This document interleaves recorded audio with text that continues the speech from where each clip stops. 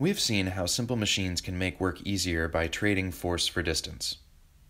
The thing is, they don't actually change the amount of work that's done. Moving a heavy load takes the same amount of work with and without a simple machine. You see, work is actually a technical term. It can be quantified and expressed mathematically. The formula for work is W equals F times D, or work is equal to force times distance. So if you lifted a 200-pound rock 1 foot into the air, you would have done 200 foot-pounds of work. But let's say you lifted the same rock 1 foot in the air using a lever.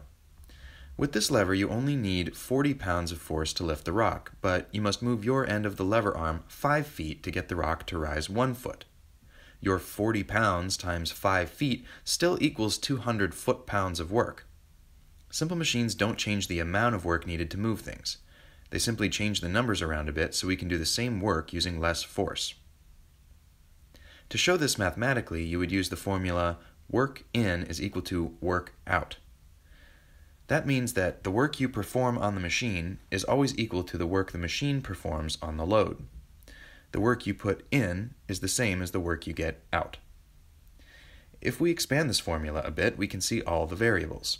The input force times the input distance will be equal to the output force times the output distance. This is how you're able to lift a 200-pound rock 1 foot by applying only 40 pounds of force over 5 feet.